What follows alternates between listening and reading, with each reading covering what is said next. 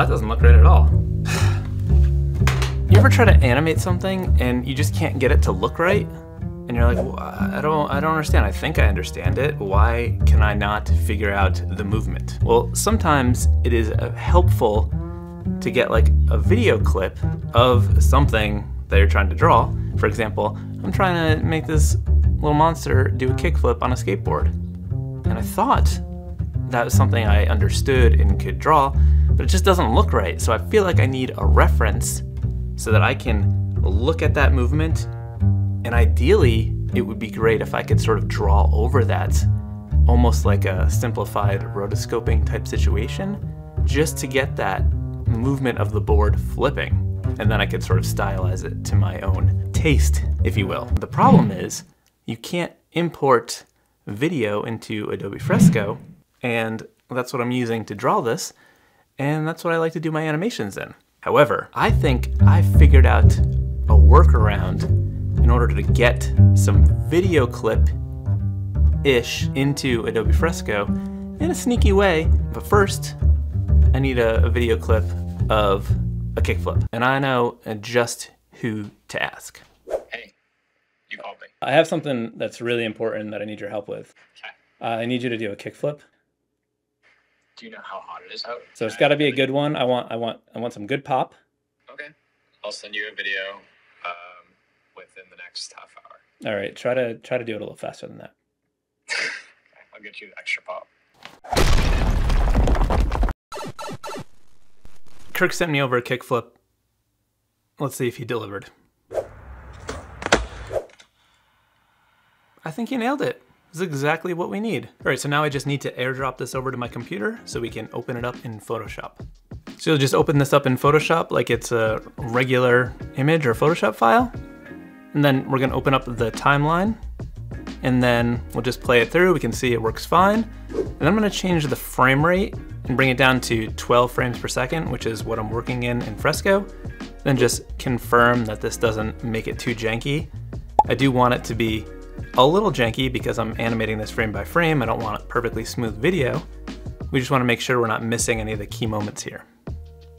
So the next step is we are going to go to the render video option, but instead of video, we're going to choose Photoshop image sequence for the option as opposed to video file. What this is going to do is give us all of the frames of video just in a folder. So it'll be like a flip book.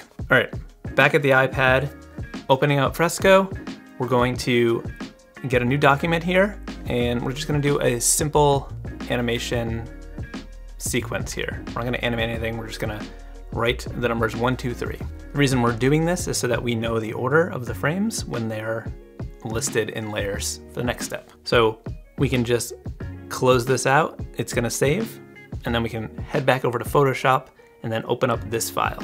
Here back in Photoshop, you will see that file has already updated from Fresco. I love this back and forth between these two apps. It's very seamless, and one of the reasons why I like Adobe Fresco so much. Have you seen the video where I talk about why I like it so much? I'll put a link to that.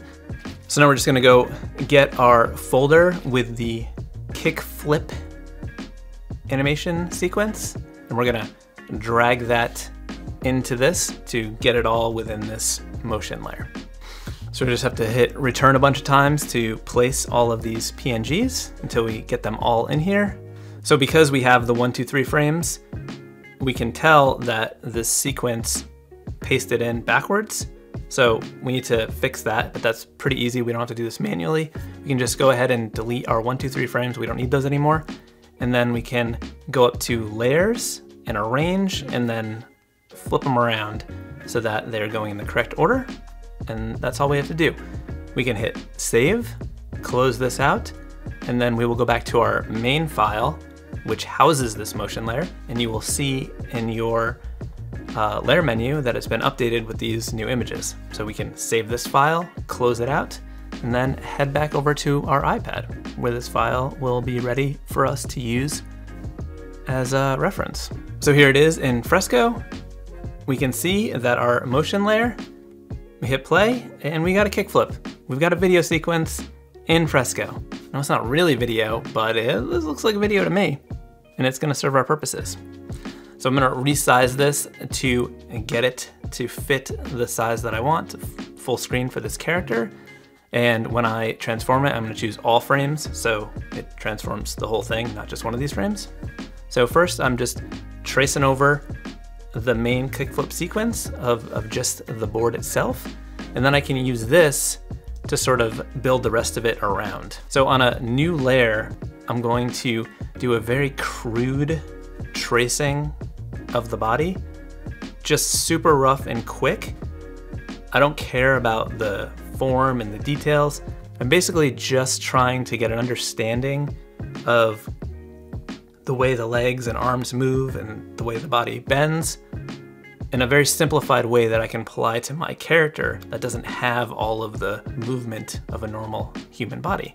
It's got little arms, little legs, not a lot of detail, there's no joints in my character, so I just want a rough guide to work from. So I'll take what I've created, move that over to the center, and now I will paste in the sketch of my dog character, get him positioned properly, start to tighten him up a little bit, and then, you know, I'll do a quick little 3-frame sequence that I can repeat a bunch of times so I don't have to redraw everything, and then I'll just sort of keep moving things around and adjusting so I can reuse as much of that sequence as I need.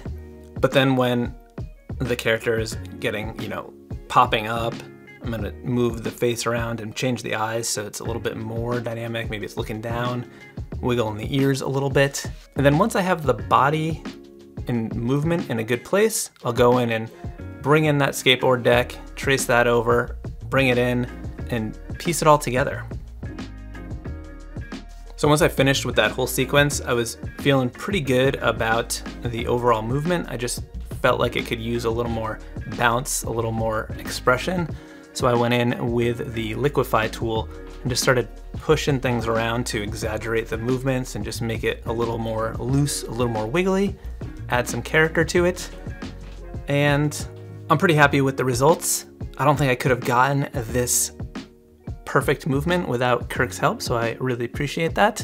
And you know, you could use this for a number of different ways. You could bring in some other animation to add to it or adjust with it, or if you're trying to like figure out a walk sequence or anything else, you could just record a quick video and then bring that in there and use that to trace over to help you get the movements proper, if you will. So here's the little Boston Terrier side by side with Kirk. You can see the movements are the same, but how much, you know, the character is different and changed, but still based on the video. I think they're fun to see side by side. I hope you like my little doggy too. If you didn't know, in addition to this frame by frame stuff in Adobe Fresco, there's a lot of different motion tools that allow you to set things on motion paths and grow and shrink and rotate, and it's really cool. You can have a different timeline on every layer, so we could take this sequence and then put like a moving background on it and have this little doggy skating through a whole scene. We could have him ollie over something. It'd be pretty great. If you want to learn how to do that stuff, I've got the perfect video for you. You should just check it out right now. I think this has been a good talk. I hope this little trick helps you out in your work, and I will see you soon, okay? All right, thank you.